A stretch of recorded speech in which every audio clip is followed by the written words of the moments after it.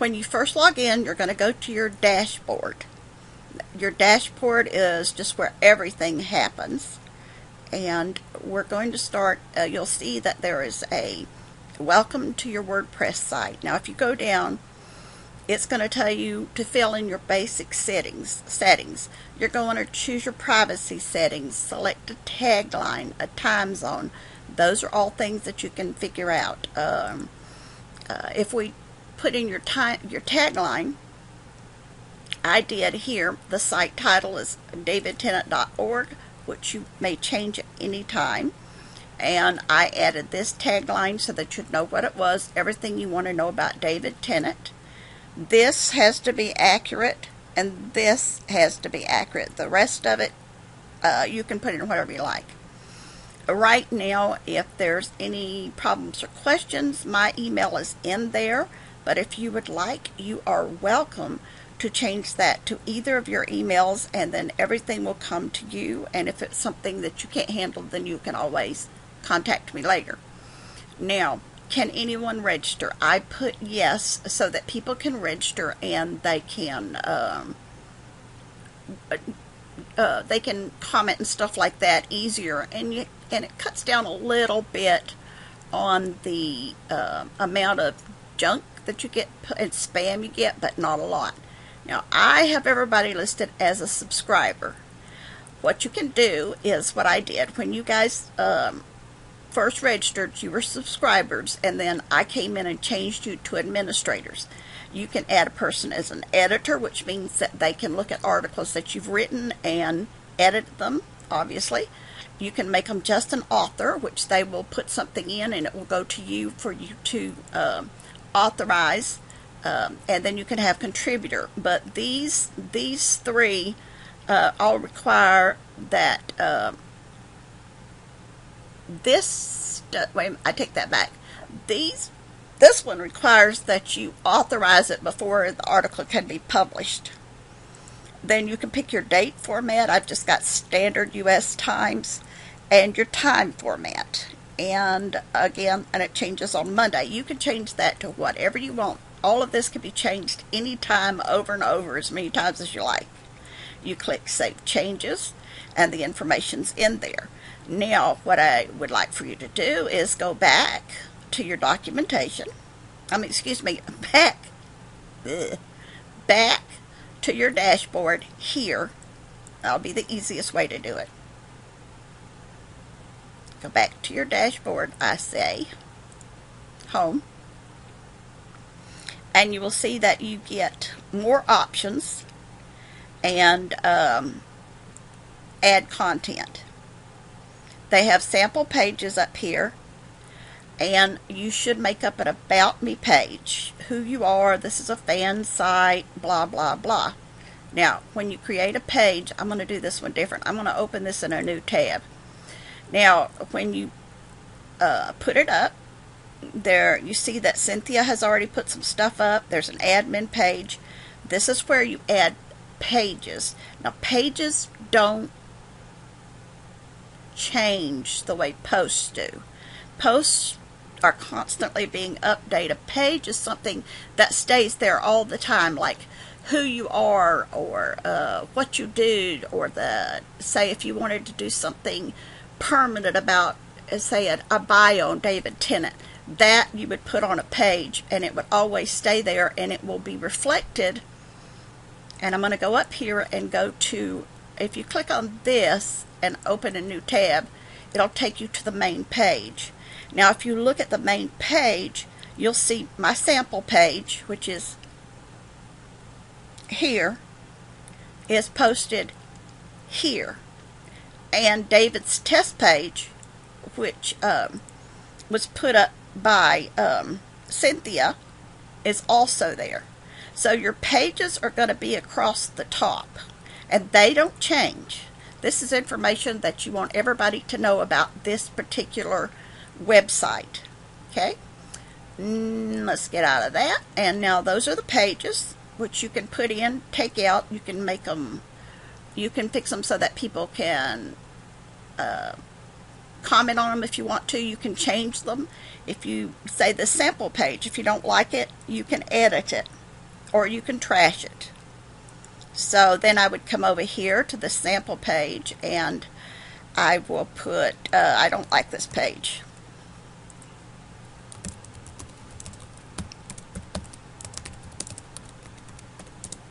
And then you go over here and you update it.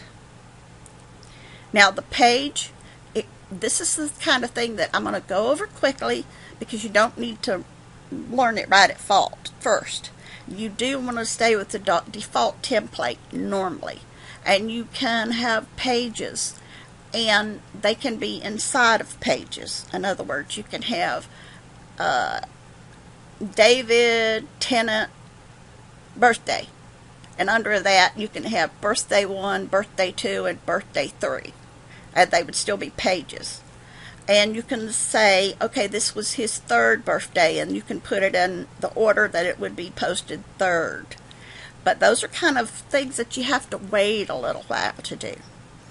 Now, I have given you a program called SEO Pack, and I will explain to you how to fill that out and how important this is after I go over all the really basic stuff that's in here. Now, if you go down here, you will see it says write your first post. Okay, a post looks like a page, except a post is the article that's going to be changing constantly. These are like the pages of a magazine, and when you turn the page, it's a different story. But a page on here is more like the table of contents in a magazine. It stays the same. But a post is like the articles in the magazine, and they keep changing. I hope that confuses it enough for you. What you have here is you will write your article, a good, nice title. I recommend that you start all of your titles as David Tennant until you get into search engines, because that's one of the things they look at, is the name of the website and the first part of the article's name, title. I knew the word. Okay, now we got David Tennant is my hero. And I go down here and I'm going to put something, something, something, something, something, something. And then I realized, oh wait, I got to go feed the cat. And I don't want to lose this over here because it's gotten pretty long, so I can save a draft of it. And that means that it's saved, but it's not visible to anyone but you. And I will show you where that is in a moment. Now, the other thing you can do is if you put a photo in there, say, and you're not sure how it's all looking, everything, you can hit preview and you can look at it. But you can't do anything to the preview. This is not, you can't get to this at all. But what you can do is if you see something, something, and you want to change that to something 1 and something 2, you can come back over, oops, you can come back over here and do that. And then if it's a long article that you put a lot of time into, save the draft occasionally, just like you would on anything that you're typing, because if you don't, your computer will eat it. I've had it eaten several times, so periodically, if it's a long article, I like to put my articles together right here on the page rather than put them somewhere else and then move them and change all the formatting. I just type right directly into this like a mainstream of consciousness. So save periodically, otherwise something will always go wrong. Now, if you read it and you think it sucks, you can move it to the trash and it's gone. It's like the recycle bin. It's still there, but it's not going to show up anywhere. You have to go into trash and recover it, because I think they assumed at some time or another you were going to do something stupid and sit something in the trash. Now, if you like everything on it, you can publish it, but you can't publish it after you write the article without doing these things. You have to select, well, you don't have to, but you should select a category. And I'm going to make up categories. You can delete these at any time. I'm going to put David Tennant's childhood. And David Tennant, or David's, if you like, latest projects, where you could put whatever movie he's currently involved in. So try to spell correctly, because I can't. And you would add this category. Now, when we see David's latest projects, let's go here to David's project, and we're going to say, okay, David's latest projects, that's the category. But what about, this is just an overall page. Why don't we add a page just for Midsummer's Night Dream? Or no, let's say just Shakespeare. Except I don't know how to spell Shakespeare, but that's close enough. See if spell checker goes. Notes. And now I want Shakespeare to be under David's project, so I can actually add it to that. I can add it to the category to that, so that it's his latest projects, and then you can break it down by different movies or whatever he's done. When you get down here, you're going to see tags, and you'll probably see those over and over again. And tags are important because that's how search engines find you. Just like when you go to Google and put in David Tennant. So obviously the first tag we're going to want on here is David Tennant.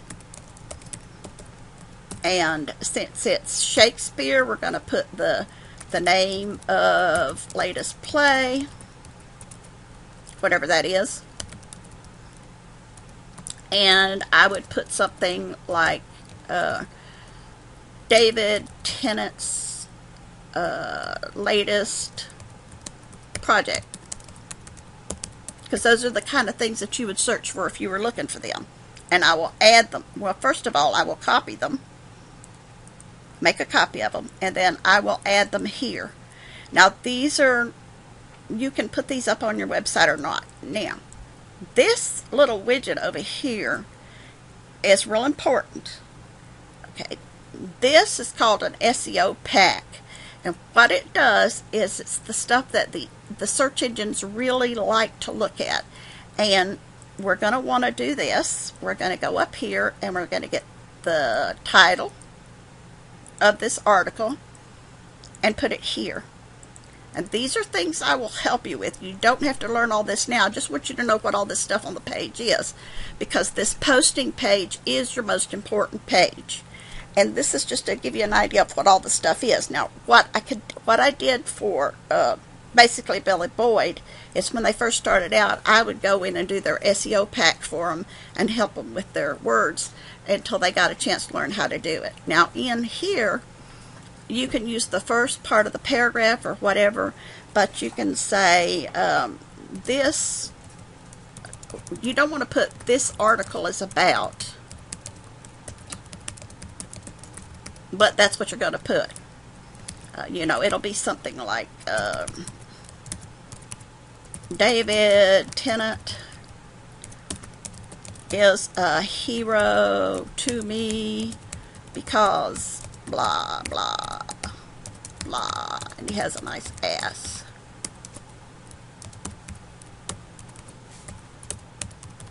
Okay, now we've got all this lined up. And we see all this nice stuff. And you look at it and you think, I'm a genius. This is great stuff. Well, then you hit publish. And when you hit publish, it will now be seen on the page. You can view the post here, and it will open it in a new tab, and it will look like this. Blah, something, something, and this is posted in blah, blah, blah, blah. And you can see this is your article. Okay? Now, what it does on the main page is if you go back to the main page, you will see here, this is the last article that was printed. So the last article printed will be the first one up here unless you change the thing somewhere else. Okay? By the way, here's your shout box over here. You can start leaving messages. I've been leaving messages, but no one has left me one back. Now, let's go back to our dashboard home, and you will see over here that you can customize your site. You can change the background color. If you don't like the one you have, you can change it. You can put up an image, all that sort of things. And whatever you bring in here, you can see up there. Let me see if I can find something.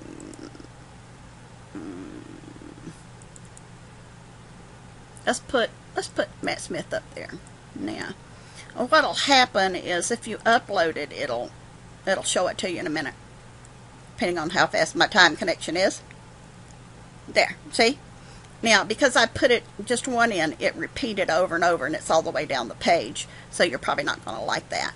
And then it'll ask you, do you want to save it or do you want to position it? You can make all these changes here. And it's left and it's tiled. And of course, you can change that background however you like. You can change it to centered, no repeat, and then there's just one great big mess, or one little bitty Matt Smith and a little. You can make it scroll, or you can just select a background color. Like if you want to put in, if you want the background to be all one color, you can just put in, like FFFFF, there's 6 of them. And you can save it, and then when you go back over here, then you go to your main page and open it in a new tab. And if it doesn't come up as changed right at first, then you can sort of, deal with it like that. And you're not going to be able to see it because it's down behind this background that is in here from the actual program itself. So, what I'm going to do is I'm going to undo that by remove the background image. And then I'm going to come down here and take off this background color. And then save the changes, and Matt Smith will be gone. Now, I'm going to go back to home again. And I'll show you here. You can select a header image, and it's the same way. When you find out something really nice that you want to put up there in the heading, this is how this particular template you're using, this is where you would load it up in the size that it needs to be. Then you can go back to home, and you can add some widgets.